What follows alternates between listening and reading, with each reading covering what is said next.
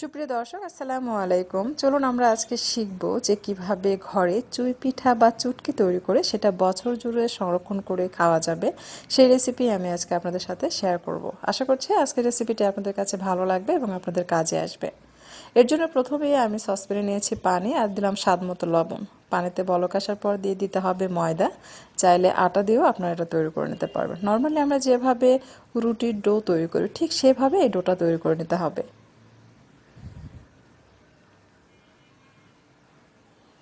খুব ভালোভাবে সেদ্ধ হয়ে গেলে এটা নামিয়ে নিতে হবে। আপনারা চাইলে কিন্তু গমের আটা দিয়ে তৈরি করতে পারেন। আমি আবার একটু পরিমাণ মতো পানি এবং স্বাদ মতো লবণ দিয়ে দিলাম গমের আটা। এরপর এটাকে নেড়ে চেড়ে সেদ্ধ করে নিচ্ছে।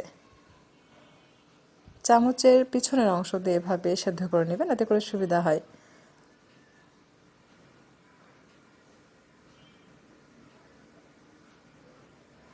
আমি ডোগুলো নিয়ে নিচ্ছি, এটাকে মথে নিতে হবে। এটা গরম থাকতেই কিন্তু মথে নিতে হবে।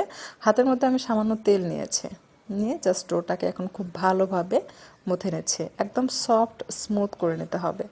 আর এটা গরম থাকতেই কাজটা করতে হবে, ঠান্ডা হয়ে গেলে স্মুথ হতে চায় না, অনেকটা রাবারের মতো হয়। তাই চেষ্টা করবেন গরম গরম এটাকে খুব ভালোভাবে হাতের মধ্যে সামান্য তেল নিয়ে মথে নিতে। এতে করে আপনার এটা স্মুথ হবে। ঠিক এরকম আমি সামান্য পরিমাণ ডো হাতের মধ্যে নিয়ে নিলাম আর এগুলো পাশে রেখে দিচ্ছি। আপনারা চাইলে ঢেকে রাখতে পারেন যেন উপর থেকে ড্রাই না হয়। এরপর এটা আমি লম্বা করে তৈরি করে নিচ্ছি। লম্বা করে তৈরি করে নিলে সুবিধা হয় চুটকি তৈরি করতে। এভাবে চিমটিতে খুবই অল্প পরিমাণ হাতের মধ্যে নিতে হবে, নিয়ে দুইটা আঙ্গুলের মধ্যে এভাবে ঘুরিয়ে ঘুরিয়ে লম্বা করে ধানের মতো করে তৈরি করতে হবে। একটু কাছে থেকে দেখিয়ে দিচ্ছি, তাহলেই বুঝতে পারবেন। ঠিক এভাবে আপনারা ধানের মতো করে তৈরি করে নেবেন। প্রতিবার চুটকি তৈরি করার সময় এভাবে হাতের মধ্যে একটু আটা নিয়ে তৈরি করলে সুবিধা হয়। সেটা হচ্ছে যে একটা চুটকি আরেকটার সঙ্গে লেগে যায় না, অর্থাৎ জোড়া লেগে যায় না, এভাবে ঝরঝরে থাকবে।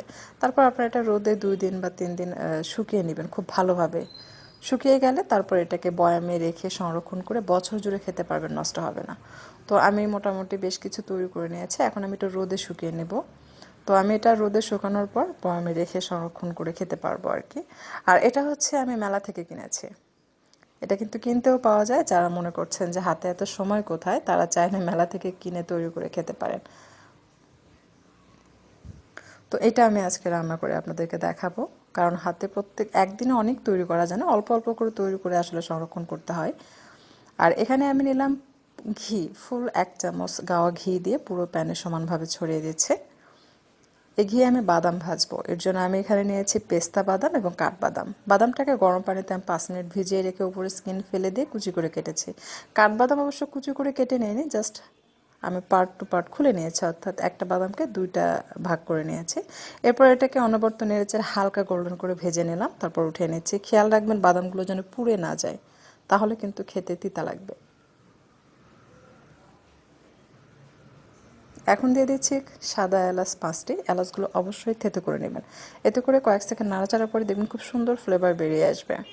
অ্যাড করে দিচ্ছি ঘন তরল দুধ 1 লিটার। আমি আড়ঙের দুধ নিয়েছি। আপনারা যদি গরুর দুধ দিয়ে রান্না করেন সেক্ষেত্রে দুধের পরিমাণটা বেশি করে নেবেন এবং বেশ কিছুক্ষণ জাল করে একটু ঘন করে নেবেন।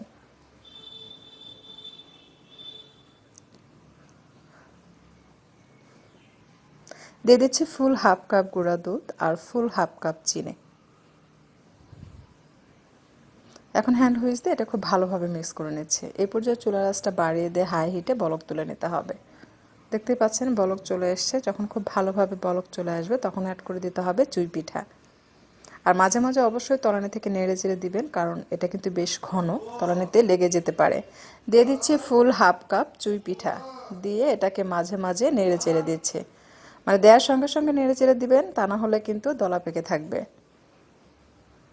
প্রথমে হাই হিটে বলক তুলে নিতে হবে, তারপর স্লো আঁচে এটাকে রেখে দিতে হবে আর মাঝে মাঝে নেড়ে চেড়ে দিতে হবে। বেশ কিছুক্ষণ রান্না করার পর দেখবেন যেগুলো ফুটে উঠবে এবং এরকম ঘন হয়ে আসবে। যখন পিঠাটা ফুটে উঠবে সেই পর্যায়ে অ্যাড করে দিতে হবে অন্যান্য উপকরণ।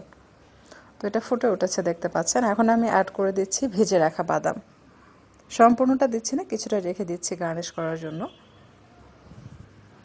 এটা স্বাদটাকে আরও বাড়ানোর জন্য অ্যাড করে দিচ্ছি ডানো ক্রিম। এই ডানো ক্রিম দেওয়াতে রাজকীয় স্বাদ চলে আসে এই পিঠায়। আপনারা যদি হাতের কাছে ডানো ক্রিমটা না পান সেক্ষেত্রে আপনারা চাইলে দুধের সর দিয়ে কিন্তু এটা তৈরি করতে পারেন, অথবা চিনির পরিবর্তে কনডেন্স মিল্ক দিয়েও তৈরি করতে পারেন। এতে করে মিষ্টিও হবে, আবার এটা অনেক ক্রিমি হবে এবং খেতেও খুবই ভালো লাগবে। আর ডানো ক্রিম দিলে কিন্তু এটা ঘনত্ব অনেক বেড়ে যায়। যখন আপনি এটা নামাবেন দেখবেন একদম ঘন হয়ে আসবে আর অনেক ক্রিমি হবে, যেটা খেতে মনে হবে যে খুবই মজার, অর্থাৎ রাজকীয় স্বাদের চুই পিঠা বলতে পারেন। খুবই মজা লাগে এভাবে তৈরি করলে। তো আশা করছি ভালো লাগবে, আপনারা তৈরি করে দেখবেন। তো আমার এটা হয়ে গেছে দেখতে পাচ্ছেন। এখন এই পর্যায়ে আমি চুলাটা বন্ধ করে দিচ্ছি। এখন আমি আপনাদেরকে একটু তুলে দেখাচ্ছি, দেখুন এটা কতটা ক্রিমি এবং লোভনীয় হয়েছে। আপনারা নিশ্চয়ই দেখেই বুঝতে পাচ্ছেন এটা কিন্তু অনেক মজার, অনেকটা রাজকীয় স্বাদের। তো আমি বলবো অন্তত একবার হলেও আপনারা ট্রাই করে দেখবেন, দেখবেন ফ্যামিলির সবাই এটা খুবই পছন্দ করবে। রেসিপি ভালো লাগলে লাইক দিবেন, কমেন্ট করবেন এবং অবশ্যই শেয়ার করে রাখবেন, এতে করে আপনার খুঁজে পেতে সুবিধা হবে। আর আপনারা এখনও যারা আমার চ্যানেলটি সাবস্ক্রাইব করেননি, এরকমই মজার মজার আপডেট ভিডিও পেতে চাইলে আমার চ্যানেলটি সাবস্ক্রাইব করে পাশেই থাকবেন আশা করছি। ধন্যবাদ সবাইকে। আপনারা অনেক অনেক ভালো থাকবেন এবং সুস্থ থাকবেন।